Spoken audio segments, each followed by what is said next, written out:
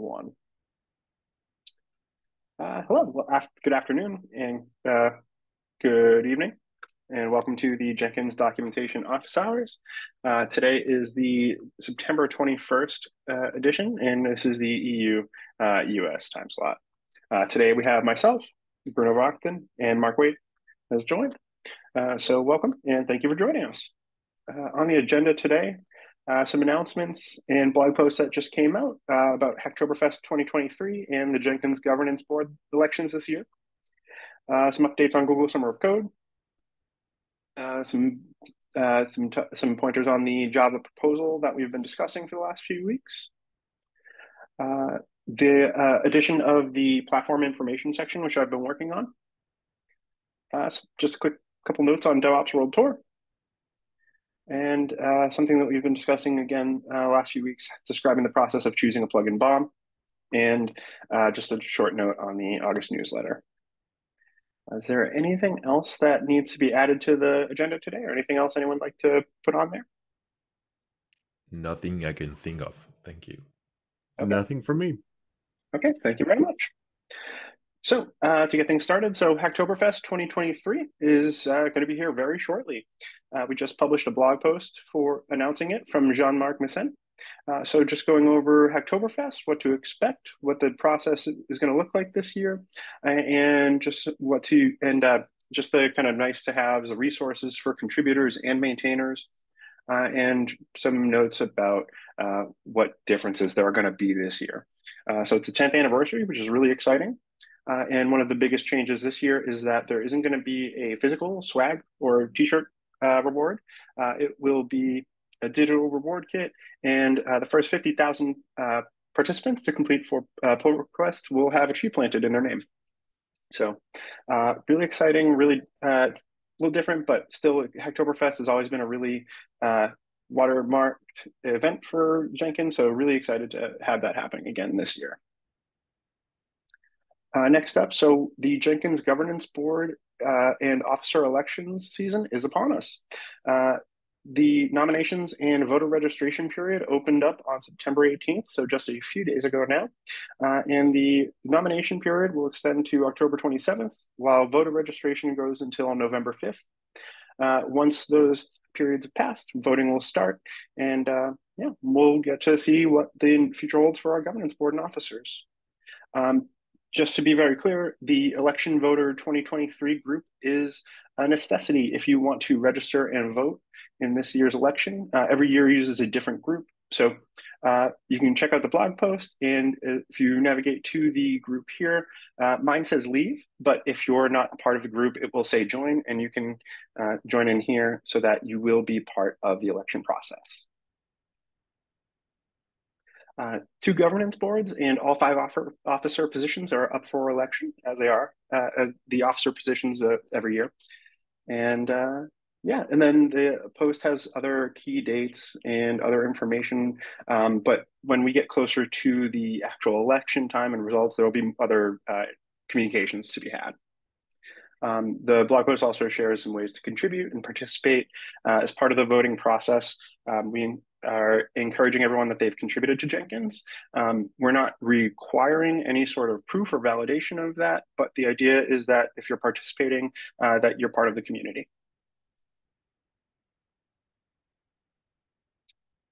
Okay. And thanks to Alexander Brendes for putting that together and posting that. And thanks to Alex and Uli Hafner for running the elections this year. Next up, so the Google Summer of Code is approaching an end. We've got 2 projects that have fully completed and 2 that have been extended that will be completed in the next couple of weeks. So really, really exciting there. Thanks to all of the participants, mentors, org admins, everyone that's been a part of Google Summer of Code, as it is every year. Wildly important and crucial to the community and very successful. And the final presentations were done last week in the Jenkins Online Meetup. So that recording is available here and on the Jenkins YouTube channel. So if you want to see direct insights and details from the participants about their projects, you can view them there. As a quick overview, so the Docker Compose for tutorials has been completed as a project. It does need some more work to deploy and include in the documentation, but it's there. And potentially during Hacktoberfest could be something that gets worked on with the infra team, but no guarantees there. The building Jenkins.io with alternative build tools project is still being worked on, but the goal is there. Van Diet has been doing a lot of work on this. They've had to do a couple of pivots for stuff like Gatsby, but they're getting a lot of work done there. Their navigation has been sorted for the most part. The demo site's available to view and check out, but amazing work here. It looks really great, and I'm excited to use the new site for the documentation.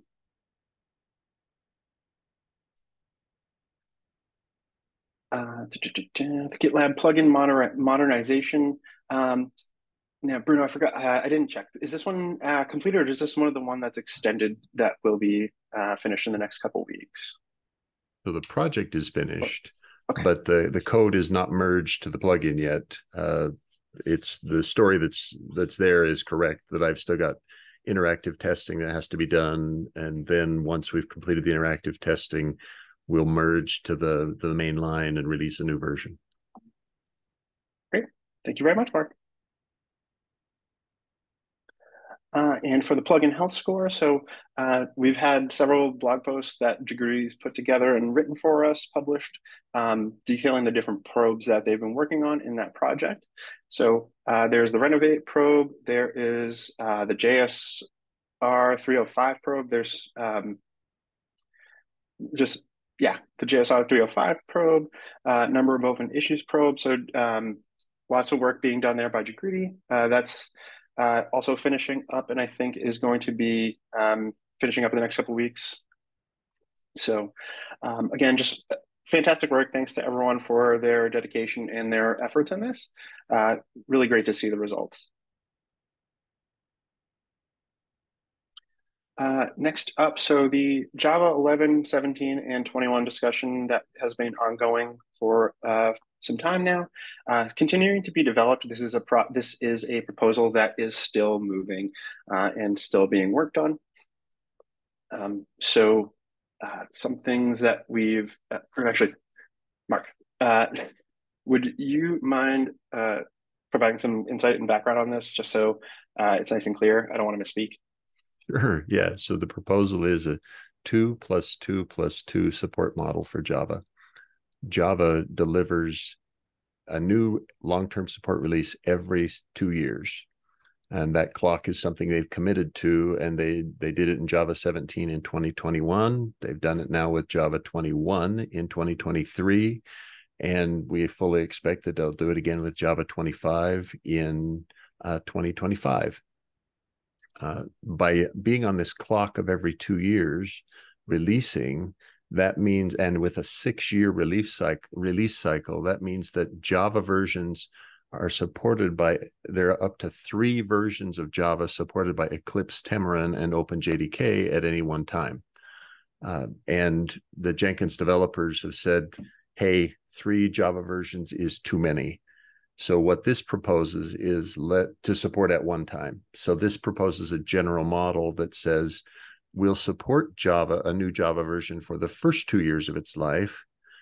In the second 2 years of its life, so years 3 and 4, we will make that Java version the minimum required Java version. And in the last 2 years of the life of a Java release, that Jenkins will no longer run on that Java version. That way, we're only supporting 2 Java versions at one time.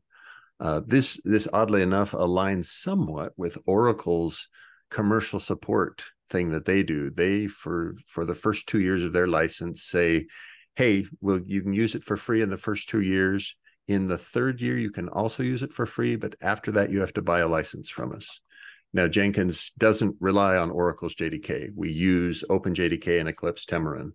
But the notion that we don't support something all the way through the end of the life of the JDK in order to reduce our burden is a fair behavior. what we've got is a transition period from the current world we're in right now with Java 11, where we'll support it all the way until Java 11 reaches end of life. Right? Java 11 will no longer be supported by the upstream providers in October of 2024. We'll make this transition then to make Java 17 our minimum version for a 12-month period, then switch over and make Java 21 the minimum version for an 18-month period. And then with Java 25, we're on to the clock finally of 2 years supported but not required minimum, 2 years required minimum, 2 years no longer supported. Does that give enough of an explanation, Kevin? Yeah, I definitely think so, Mark. That's very clear and it explains everything. Thank you very much. Okay. And some things to note about the proposal. So this has been sent out to the developers list, governance board, officers. Everyone is very much on board with this plan and approves of it. So it is something that everyone's in agreement on and looks to be the plan. Looks to be what we're moving towards. And to have the developers and others really backing it up is exciting. You know, they have to deal with this directly. So having their encouragement and their backing is really nice to have.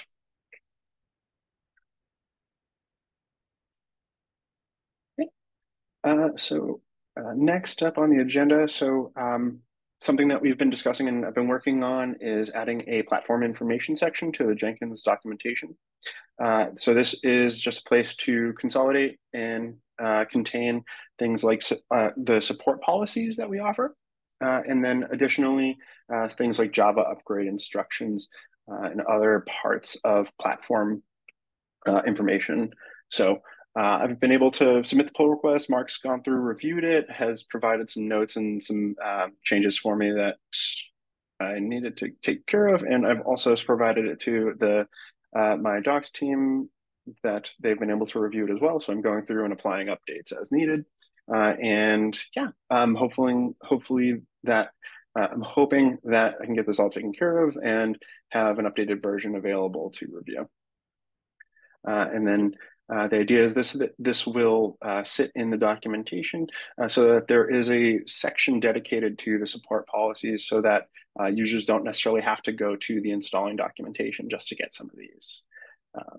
And it also, again, consolidates the Java information. There are upgrade guidelines that, again, are not necessarily in a dedicated spot, so this gives them a home. And on that note as well, with Java 21 being released just this week, that's another set of upgrade instructions that will be added to that as well. From preliminary looks right now, it doesn't seem to be different from the Java 17 instructions, but something else to include.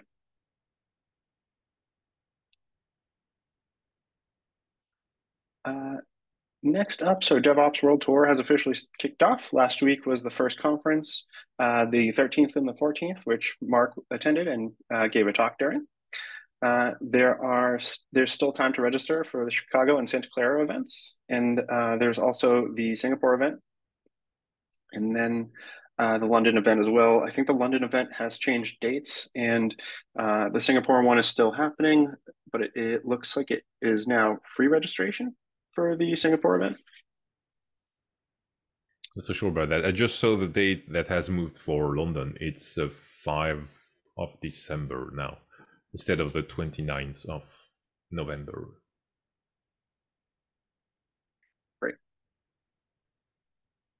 Thank you very much, Bruno. Yeah, and then, yeah, Mark gave his talk there, the business benefits of contributing to open source. Said he had a really great experience. Mark, do you want to share any insights from the conference? It was a great conference. Thoroughly enjoyed it, and the talk was well received. Had 5 people who met with me afterwards and said, "I want to adopt a plugin." That's good. Fantastic. Thank you very much. So next up, how to describe the process of choosing a plugin BOM version. We've been discussing this for the last few weeks. There hasn't necessarily been any progress on getting this implemented or changing this, but we have been having that conversation to decide what what possibilities there are, and yeah, there's opportunities to make sure that everything is aligned so that we can cut down on confusion or any kind of um, incompatibility mistakes that folks might make, or I am guilty of reading things too fast sometimes and everything's blurs together, or I misread something. Yeah, having a very clearly stated version for some of this stuff would make a big difference in those cases. Yeah, and then Bruno, did you want to share anything that we discussed Oh, earlier, or no? I just wanted to say that I played guilty. I wrote some inconsistent pom.xml because it was not crystal clear for me which version of pom versus Jenkins version I should choose. Maybe the doc exists somewhere, but frankly, I was kind of puzzled and I read too quickly. Yesterday, again, thanks a lot, Mark, for helping, by the way, and sorry to have make you lose your time because I hadn't read correctly the update a plugin tutorial, and I quickly pointed finger at Dependable saying, the bot did the bad thing. And no, it was me, just because I read too fast and didn't think twice. I just copied paste and forgot about it. So if somewhere there could be definitive guide on how to choose your BOM version related to your Jenkins version and so on, yeah, that would help people like me. But I don't think there are so many people like me who try to maintain a plugin while not understanding what they are doing. Anyhow. Actually, I think there are a lot of people exactly like that. And so the improve a plugin tutorial needs, I look at it now and it needs improvements, certainly, and insertion of correct values, etc. There's plenty to be improved there. So yeah, and I think the earlier question you noted of how do you choose the plugin bill of materials version is one that was raised as an issue in the plugin bill of materials repository, and we haven't resolved it yet. It's a good issue and it needs resolving. Yeah, and I was not trying to say that the update to plugin tutorial was badly written in that specific section. It's just that it's written that you should make your brain work and find the correct version, which I didn't do. So I just copied and pasted, and that's my mistake. Well, but actually the plugin tutorial, the improve a plugin tutorial, is in almost every other case exactly plug and play, is exactly copy and paste. And so yes, by having this case where we say, oh no, you must apply intense human thought, I think instead it'll be better for us if we make this one also very easy to copy and paste, because we've got the data elsewhere in the pages about which Jenkins version we're recommending. It's just we haven't done the work yet to make that tutorial adapt to that information, because the choosing a Jenkins version page is automatically updated whenever we release a new LTS. And that automatic update could as readily apply to the tutorial as it does currently to that choosing a Jenkins version page. So there's truly no reason why we can't make that choosing a Jenkins, or make that plugin bill of materials page as smart as the choosing a Jenkins version page. Okay, got it. It's so just work. It's already working for choosing the right Jenkins version. Right, yeah. But it's not with update CLI, it's with another thing. No, I think it's actually using, well, sort of. So let's see what it is. So Kevin, open up that page. Let's look at what the page says. So if you go back up a page or two from where you were. Yeah. Yeah, this one. Okay, this page has inside of it, and scroll down a little further, Kevin. We'll see numbers. Yeah, there we go. So this currently recommended version thing chooses the current LTS as the one it says could also consider. The preceding LTS and the one before that are both in the earlier sentence, all under currently recommended versions, and those are injected automatically.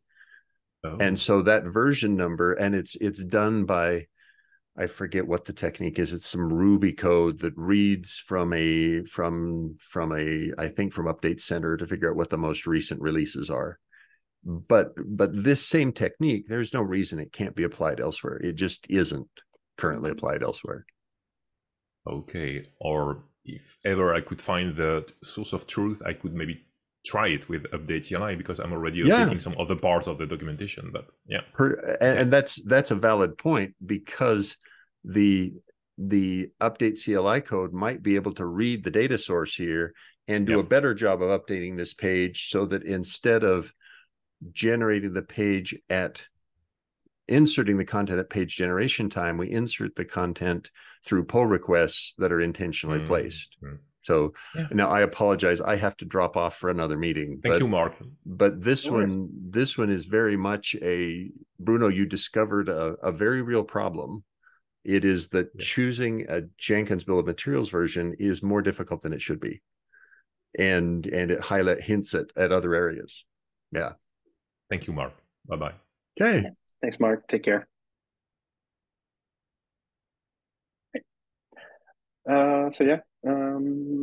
Also, I just noticed we're a little off, but it's okay. Yeah. It just came out yesterday. It might not be recommended yet. It's automatic, but we don't know how often it's run. Yeah. So we officially are on 2. 2 or 3? 2, I guess. We're on 0.2 now. Because yesterday we just had the release, and it was the security release yesterday. For both weekly and LTS. So those things were updated. But